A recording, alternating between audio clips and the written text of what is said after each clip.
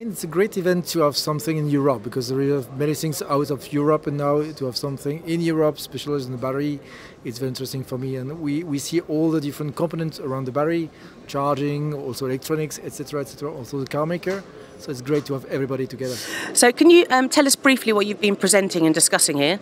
Yeah, so here I give some vision about what the OEM think about the ecosystem and also about battery and the link with the battery and the cost of the car, and how we can improve that. So through smart charging, also second life battery, and we have some vision that in the next few years the electrical vehicle can be more attractive than the conventional one, which is going to be a very major change. How are EV battery requirements changing?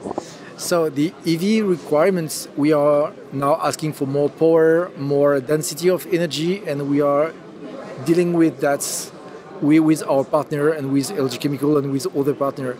We are achieving some great momentum that we can double, for example, the capacity of the battery with the same size of the battery. That make also a very major change in the EV market. So what storage trends or new products do you think we'll see more of in the next couple of years? Again, this storage also is a very good question, and storage is a question for second life battery. So when the battery is outside of the e-mobility, we will use that as storage, and it's going to be very attractive in terms of price. There will be also another thing that's vehicle to grid, meaning that the battery is inside the car and can store the energy and also give it back to the grid. So that also will make also a major change for the energy industry, and will make a good step for the sustainability of Earth, what we are looking for. So the more I drive my electric car, I can power my own home. Yes, exactly, exactly.